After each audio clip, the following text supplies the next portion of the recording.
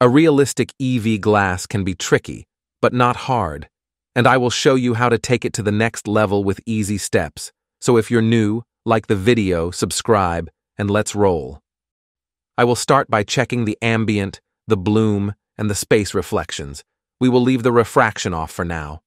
With the object selected, let's add a new material, and an easy way to achieve glass with this principled BSDF is to make the roughness 0, the transmission to 1, then enable the refraction and the ray trace refract in the material to give you something like this, which is decent for a fast glass shader, and you can play with the refraction depth to get some nice smooth glass.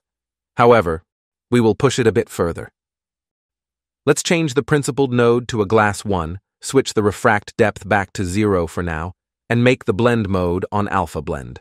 Cool? Cool. Back to the nodes, let's add a texture coordinate and a vector math node, 2 of the last one, so Shift D to copy it.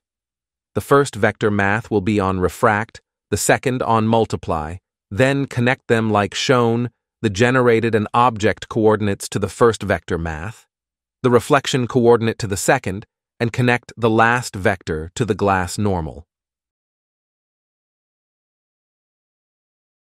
The values we need to control now are the IOR in the refract math and the refraction depth in the material settings, and I found that a value of 0.2 to 0.4 works great.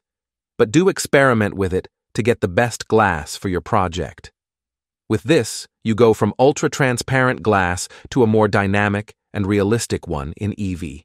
And that's it. Remember, glass do make things look thick as hell, so chill while working. Stay sharp.